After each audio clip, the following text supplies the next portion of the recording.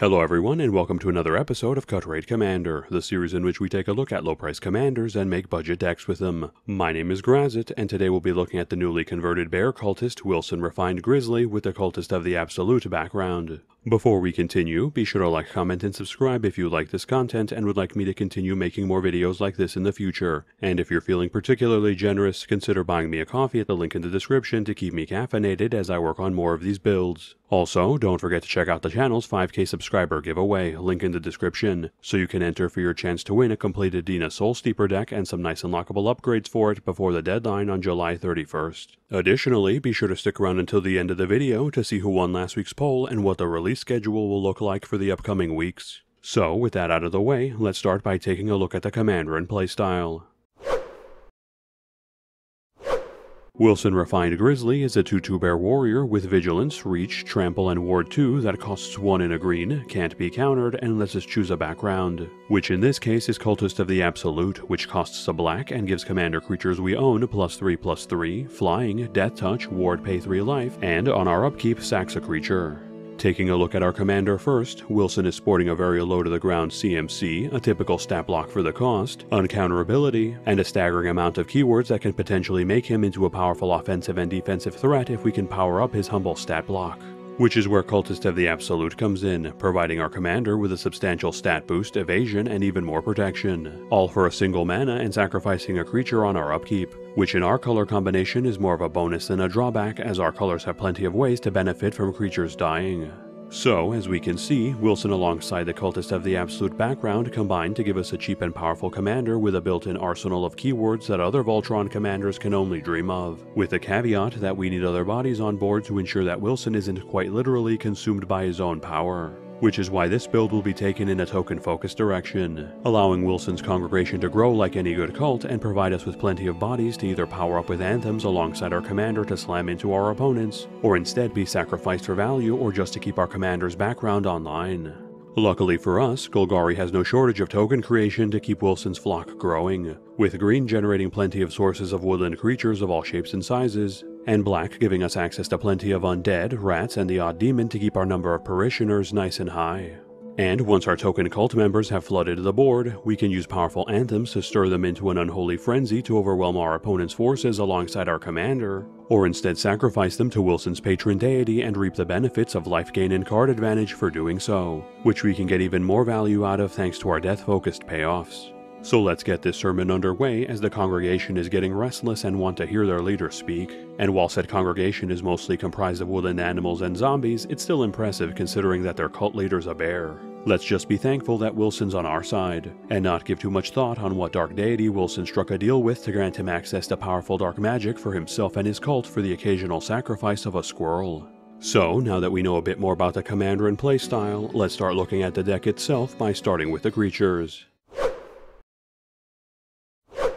Starting off in the CMC1 slot, the first half brings us a pair of legendary token generators with Valentine Dean of the Vein and Ovia Pashari Sage Lifecrafter. Valentine is an MDFC whose front face is a 1/1 with Menace and Lifelink that, whenever an opponent's non-token creature dies, exiles it and lets us pay 2 to create a 1/1 pest token that gains us 1 life when it dies, and whose back face is Lazette Dean of the Root, who's a 4/4 for 2 and double green that, whenever we gain life, lets us pay 1 to give all our creatures a +1/+1 counter as well as trample until the end of the turn. The Valentine side providing us with cheap graveyard hate and token creation to help build up our board, while the Lazette side lets us grow already established board states once our life gain sack outlets and death payoffs are online, making both sides great additions in both the early and late game. Ovia Pashari is a 1/2 that lets us either pay 2 a green and tapper to create a 1/1 servo token, or instead pay 4 a green and tapper to create an XX construct token where X is equal to the number of creatures we control, giving us access to create small tokens to go wide early as well as potentially huge tokens that take full advantage of our wide board states in the late game.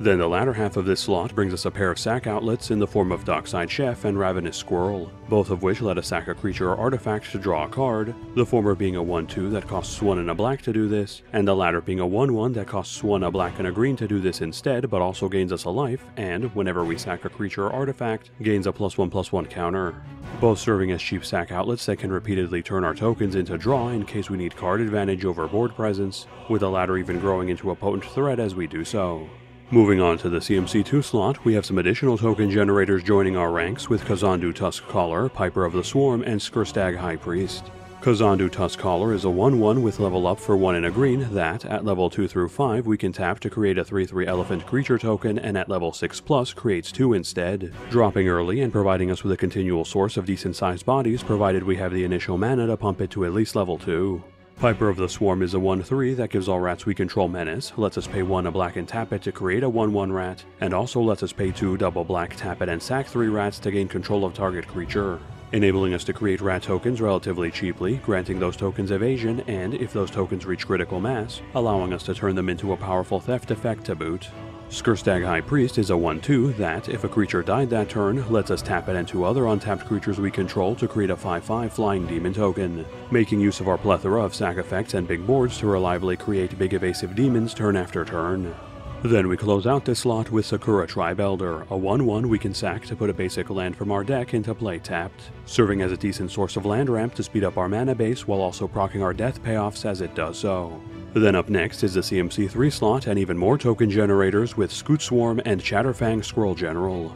Scoot Swarm is a 1/1 that, whenever a land ETBs under our control, creates a 1/1 insect token, or, if we have 6+ lands in play, creates a token copy of itself instead, initially getting us a few extra bodies on board, but, thanks to our large amount of land ramp, quickly turning into an exponentially multiplying threat as we keep making our land drops and ramping to completely take over games.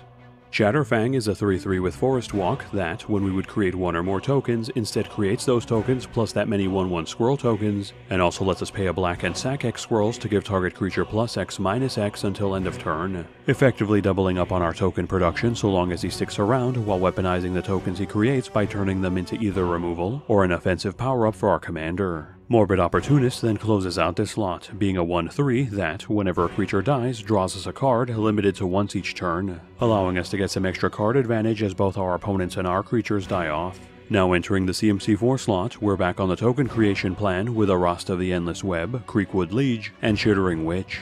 Arasta is a 3/5 with Reach that, whenever an opponent casts an instant or sorcery, creates a 1/2 spider with Reach, providing us with a solid defensive body that will produce even more bodies as our opponents fling their spells. Creekwood Liege is a 2/2 that gives all other black creatures we control +1/+1 and all other green creatures we control +1/+1 as well, in addition to creating a 1/1 black and green worm token on our upkeep, giving us a free body each turn as well as powering up most of our board by at least +1/+1. Chittering Witch is a 2/2 that, when it ETBs, creates 1/1 rat tokens equal to the number of opponents we have, and lets us pay 1 a black and sack a creature to give target creature -2/-2 until end of turn, providing us with a decent number of bodies when it comes down, and then letting us turn those bodies and others into non-destruction based removal to deal with otherwise problematic threats. Then we'll add in the death payoff Erebos Bleakhearted, a 5/6 enchantment creature who's not a creature unless our devotion to black is 5+, lets us pay 2 life whenever a creature we control dies to draw a card, and lets us pay 1 a black and sack a creature to give target creature -2/-1 until end of turn,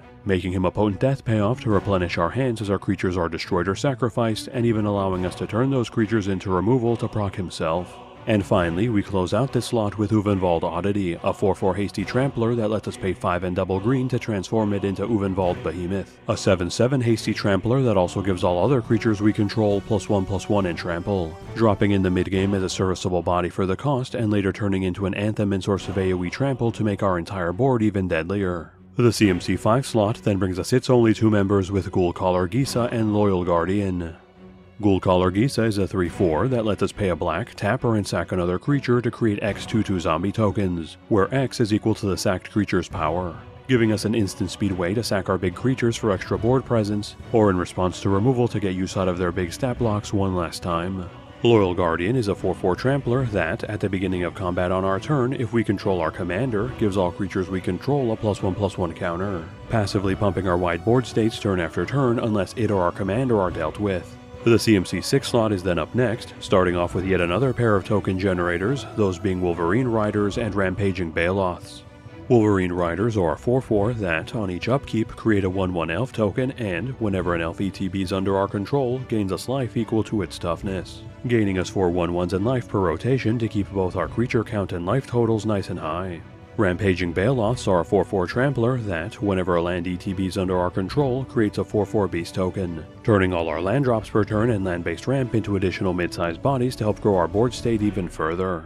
Then we close out the CMC 6 slot with Thunderfoot Baloth, a 5/5 trampler that, if we control our commander, gains +2/+2 and gives all other creatures we control +2/+2 in trample, making it another AoE anthem and trample source to power up our tokens to overwhelm our opponent's board states. Nearing the end now, the CMC 7 slot brings us its only entrant with Avenger of Zendikar, a 5/5 that, when it ETBs, creates 0/1 plant tokens equal to the number of lands we control, and, whenever a land ETBs under our control, puts a +1/+1 counter on each plant creature we control, assembling an instant army of tokens as soon as it hits the board that may start off small but can get big quick as we make our land drops or use our land-based ramp. And finally, reaching the CMC 8 slot, we have our last creature entrant, Kamal Heart of Krosa, a 5/5 who, at the beginning of combat on our turn, gives all creatures we control +3/+3 in trample until end of turn, as well as letting us pay 1 and a green to turn a land we control into a 1/1 elemental with vigilance, indestructible, and haste that's still a land until end of turn, capping off our creature base with another powerful anthem and source of trample that we can even pump our excess mana into to weaponize our lands if we need extra reach. That covers all our creatures, so let's move on to our instance. Starting off in the CMC 1 slot, we have its single entry with Village Rites, which has a sack a creature to draw 2, making it a dirt cheap way to turn our excess tokens into card advantage, or get extra value out of creatures who would be destroyed anyway. In a similar vein, the CMC 2 slot starts off with Deadly Dispute and Reckoner's Bargain, both of which let us sack a creature artifact to draw 2, the former also creating a treasure, and the latter gaining us life equal to the sacked permanent CMC, making them more expensive copies of Village Rites with some decent upside to make up for their increased cost. We'll also be running Plumb the Forbidden, which draws us a card and loses us a life and allows us to sack 1 or more creatures, letting us copy it for each one sacrificed, allowing us to easily call our creature base to reload our hands on the cheap. Some removal options then join us as we move deeper into this slot with Go for the Throat and Infernal Grasp, both of which destroy target creature, the former being limited to non-artifacts and the latter costing us 2 life to use, making them both solid and dependable sources of creature removal. Wilt is then added in as well, which destroys target artifact or enchantment and has cycling for 2, giving us access to decent back row removal while giving us the option to cantrip it away if we'd rather have the draw instead. And finally, we close out this slot with Golgari Charm, which has us choose one of the following effects: give all creatures -1/-1 until end of turn, destroy target enchantment, or regenerate each creature we control, making it a very flexible spell that can serve as either a mini wipe, decent removal, or board wipe protection depending on what the situation calls for. Now almost at the end of our instance, the CMC 3 slot adds in another pair of removal spells to our arsenal with Beast Within and Corrosive Grip. Beast Within destroys target permanent and has its owner replace it with a 3/3 token, allowing us to deal with almost any type of permanent threat with relative ease and little downside. Corrosive Grip destroys target artifact or enchantment and has split second, not only dealing with troublesome back row effectively, but also preventing our opponents from reacting to it to stop combos dead in their tracks. And finally, reaching the CMC 4 slot, we have our last instance with Death Sprout, which destroys target creature and puts a basic land from our deck into play tapped, allowing us to deal with problematic creatures and ramping us while doing so. That covers all our instance, so let's move on to our sorceries. Skipping to the CMC 2 slot, we have some ramps starting us off with Rampant Growth, Farseek, and Nature's Lore, all of which put a land from our deck into play, the first being limited to basics and putting it into play tapped, the second being limited to non-forests with a basic land type and also putting it into play tapped, and the last fetching up any forest, all being superb ways to speed up and fix our mana base cheaply and efficiently. Even more ramp then joins us in the CMC 3 slot with Cultivate and Kodama's Reach, both of which search our deck for 2 basic lands, putting one into play tapped and the other into our hand, again speeding up our mana base and ensuring we can make our land drop per turn as well. Primal Growth then closes out this slot, which searches our deck for a basic land and puts it into play and can be kicked by sacking a creature to put 2 lands into play instead, giving us even more ramp that also works with our sacrifice-oriented deck to proc our payoffs as well. Then skipping all the way to the CMC 7 slot, we move away from ramp and onto wipes with Necrotic Hex, which has each player sack 6 creatures, then creates 6 2/2 zombie tokens for us that come into play tapped, making it a solid wipe that bypasses lots of relevant defenses and leaves us with a decent board state after the dust settles. And finally, reaching the CMC 8 slot and our last sorcery, we have Azuri's Predation, which creates a 4/4 beast token for each creature our opponents control and then has each fight a different creature, flooding the board with decent sized tokens and then clearing the board of small to mid-sized threats while doing so, and possibly bigger if we have anthems in play to pump up those tokens. That covers all our sorceries, so let's move on to our enchantments. Starting off in the CMC1 slot, the first half brings us Font of Fertility, which we can pay 1 a green and sack to put a basic land from our deck into play tapped, adding in yet another cheap and reliable form of land-based ramp to further beef up our mana base and proc our landfall token creation. Then we wrap up the CMC1 slot with Vampiric Rites, which lets us pay 1 a black and sack a creature to draw a card and gain a life, providing us with a low-cost back row source of card advantage that lets us turn our spare tokens into cards repeatedly and cheaply at instant speed. Skipping to the CMC3 slot, we then have some additional token generation sources with Awakening Zone, Curse of Restless Dead, and Cloakwood Hermit. Awakening Zone, on our upkeep, creates a 0/1 Eldrazi spawn token that we can sack to generate a colorless mana, giving us a steady stream of bodies we can sack to ramp ourselves while proccing our Death Matters payoffs in the process. Curse of Restless Dead is an aura curse that, whenever the enchanted player has a land ETB under their control, creates a 2/2 zombie with Decayed for us, allowing us to build up our board as our opponents make their land drops or even as we do so if we enchant ourselves with it, further weaponizing our impressive land ramp package. Cloakwood Hermit is a background that, so long as we control our commander, creates 2 tapped 1/1 squirrel tokens on our end step if a creature was put into our graveyard from anywhere that turn, effectively replacing the first token we lose or sack each turn with 2 1/1 bodies so long as our commander is able to stick around. And then closing out this slot we have Beastmaster's Ascension, which, whenever a creature we control attacks, gains a quest counter, and, once it has 7+ quest counters on it, gives all our creatures +5/+5, providing our entire board with an enormous stat increase that we can bring online the turn it comes down so long as we're able to swing in with at least 7 creatures for a devastating alpha strike. Moving on to the CMC4 slot, we have some additional token creation starting us off with From Beyond, which, on our upkeep, creates a 1/1 Eldrazi Scion we can sack to generate a colorless mana, in addition to letting us pay 1 a green and sack it to search our deck for an Eldrazi and put it into our hand, making it an upgraded version of Awakening Zone that produces bigger tokens that can be used as a tutor if we were to add an Eldrazi or 2 to the build. Then, at the halfway mark of this slot, we have Binding of the Old Gods, a saga whose first chapter destroys target non-land permanent an opponent controls, its second chapter putting a forest from our deck into play tapped, and its last chapter granting all our creatures Death Touch until the end of the turn, serving as decent removal and ramp initially, and then closing on a board-wide Death Touch to turn even our most humble tokens into kill spells as they swing in for damage. Then closing out this slot, we have Death Reap Ritual, which, on each end step if a creature died that turn, draws us a card, providing us with yet another Death Matters payoff that grants us card advantage as both our opponents and our creatures die off from the relative safety of our back row. Then reaching the CMC5 slot, we have some more token generation starting us off with Paradox Zone and Verdant Embrace. Paradox Zone ETBs with a growth counter on it, and, on our end step, doubles the amount of growth counters on it and then creates a 0/0 fractal token with X +1/+1 counters, where X is equal to the number of growth counters it has, pumping out exponentially bigger and bigger tokens each turn to completely take over games if it sticks around for long enough. Verdant Embrace is an aura that enchants a creature, giving it +3/+3 and creating a 1/1 Sapperling token on each upkeep, providing Wilson with a substantial stat boost and a steady stream of bodies to grow his congregation with. Moldervine Reclamation then joins us at the halfway mark, which simply draws us a card and gains us a life whenever a creature we control dies, getting us extra cards as our creatures are destroyed or sacked away for value, or reloading our hands entirely if our boards are wiped to help rebuild after the dust settles. And finally, reaching the end of this slot in our enchantments, we have Glorious Sunrise and Unnatural Growth. Glorious Sunrise, at the beginning of combat on our turn, lets us choose one of the following effects. Creatures we control gain +1/+1 and trample until end of turn, target land taps for triple green until end of turn, draw a card if we control a 3+ power creature, or gain 3 life. Its Anthem being the most useful to us to pump our tokens and allowing them to crash through blockers, but its ramp, draw, and even life gain being nice options to have in our back pocket just in case as well. Unnatural Growth at the beginning of each combat doubles the power and toughness of each creature we control until end of turn, quite literally doubling our creature's effectiveness in combat on both offense and defense, and only getting better when combined with other anthems to make them even more powerful. That covers all our enchantments, so let's move on to our artifacts.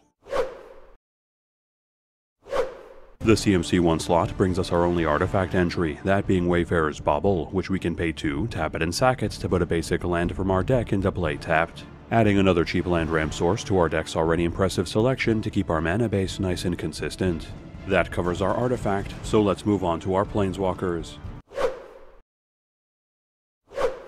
Beginning in the CMC3 slot, we have Nissa, Voice of Zendikar, who comes into play with 3 loyalty and has the following abilities. Her +1 creates a 0/1 plant token, her -2 puts a +1/+1 counter on each creature we control, and her -7 gains us X life and draws us X cards, where X is the number of lands we control. Giving us a walker who's able to initially deploy tokens and later pump our entire board, both of which fit nicely into our game plan, and whose ult is a decent way to reload our hands if we're able to reach it. Moving on to the CMC4 slot, we have Garruk Unleashed, who comes into play with 4 loyalty and has the following abilities. His +1 gives target creature +3/+3 and trample until end of turn. His -2 creates a 3/3 beast token, and if an opponent has more creatures in play than us, gains a loyalty counter. And his -7 creates an emblem that, on our end step, searches our deck for any creature and then puts it into play. His +1 working nicely alongside our commander to pump up his damage, while his token creation and ult are powerful tools to build up our board states even further. The CMC5 slot then brings us another Garruk in the form of Garruk Primal Hunter, who comes into play with 3 loyalty and has the following abilities. His +1 creates a 3/3 beast token, his -3 draws us cards equal to the greatest power among creatures we control, and his -6 creates a 6/6 worm token for each land we control.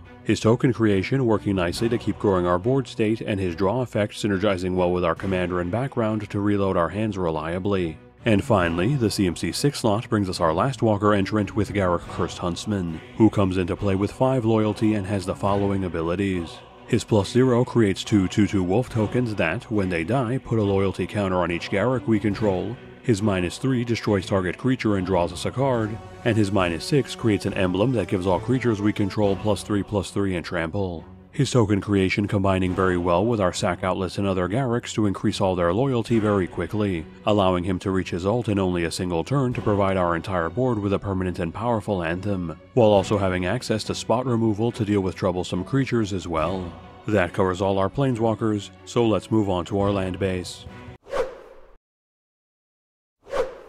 Starting off with our mana lands, we have Command Tower, which taps for any color in our commander's color identity, Llanowar Wastes, which taps for a colorless or either of our colors instead if we take a damage, Tainted Wood, which taps for a colorless or either of our colors if we control a swamp, Necroblossom Snarl, which comes into play tapped unless we reveal a swamp or forest and taps for either of our colors, Temple of Malady, which comes into play tapped, taps for either of our colors and scries 1 when it ETBs, Woodland Chasm, which comes into play tapped, taps for either of our colors and is considered a swamp and a forest, Blighted Woodland and Myriad Landscape, both of which tap for a colorless and we can tap and sack them to put 2 basic lands from our deck into play tapped, the former costing 3 and a green to do this, while the latter only costs 2 but comes into play tapped and is limited to 2 of the same basic land, and finally Evolving Wilds and Terramorphic Expanse, both of which we can tap and sack to put a basic land from our deck into play tapped. Then for our utility lands, we have Oran Reef the Vastwood, Grim Backwoods, and High Market. Oran Reef the Vastwood comes into play tapped, taps for a green, and also lets us tap it to put a +1/+1 counter on each green creature that ETB that turn,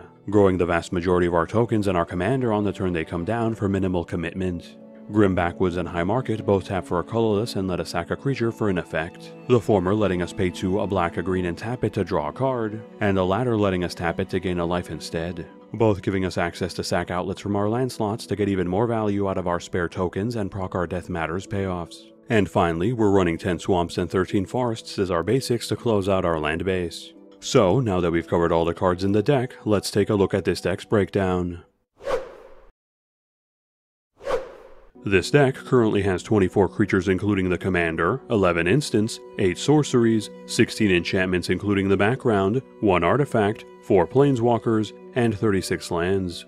Looking at the stats that matter to our game plan, we have 26 sources of tokens, 12 anthems and AoE sources of +1/+1 counters, 13 sack effects, and 5 Death Matters payoffs, leaving us with a substantial amount of token generation to both feed our background to keep it online and build up our board, plenty of ways to pump up our tokens and our commander or sack them away for value, alongside a handful of payoffs to get even more value out of them as they die off. For general deck stats, we have 16 ramp sources, 14 card draw sources, 12 targeted removal sources, and 2 board wipes. Our ramp and draw being on the higher end to ensure we have plenty of mana and resources to outpace our opponents, while our removal and wipes stay within normal ratios. Looking at our mana curve, we have 9 1-drops, 15 2-drops, 14 3-drops, 10 4-drops, 8 5-drops, 4 6-drops, 2 7-drops, and 2 8-drops, giving us a mid-weight curve that aims to get our token generation out quickly to begin flooding our board with bodies, followed by our commander and background combo once we have the bodies to keep it online,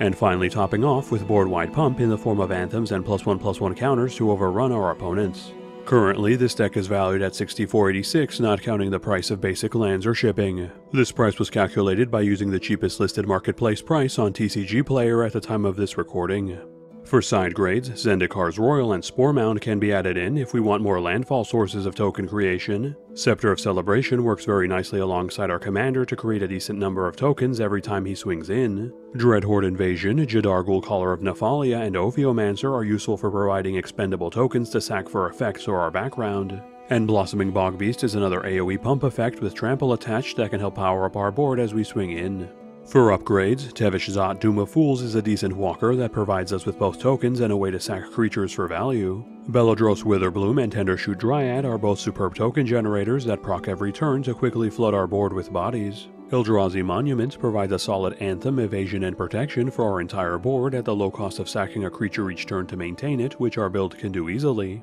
And Craterhoof Behemoth makes for a powerful finisher that will help our creatures run over our opponents once they've reached critical mass. And finally, if we're aiming to double up on our fun, Primal Vigor, Parallel Lives, and Doubling Season all double up on our token creation to help grow our board as quickly as they drain our wallets. Thanks everyone for sticking around until the end of the video. Firstly, I'd like to thank everyone who's been participating in the channel's 5K giveaway and helping the channel reach its 6K milestone. And if you haven't done so already, please check out the link in the description on how to enter to win a copy of the Dina Soul Steeper build featured on this channel, and unlock further upgrades for it by subscribing. Then moving on to the results of our latest poll, it looks like Tasha the Witch Queen was able to steal the top spot from the competition, so look forward to a spell theft focused build featuring her soon. Then regarding this week's poll, we'll be actually putting that on hold for now, as I'll be taking a 2-week break to get some much needed R&R starting next week. That means we'll be back on August 20th with a full Tasha build, and then move right into precon upgrades for the Dominaria United Commander decks on the following week, so look forward to those coming soon. And as always, before we close out, again, be sure to like, comment, and subscribe if you haven't done so already, as this channel can't grow without your support. And if you feel like showing your thanks by keeping me caffeinated while I make these videos, please consider buying me a coffee at the link in the description. And if any of you would like to support the channel in a different way, feel free to check out the other deck techs floating around my head if you'd like to see the latest builds, or click on the link above for a playlist of all the Cut Rate Commander episodes I've made so far. And with that, have a good one folks, and stay safe.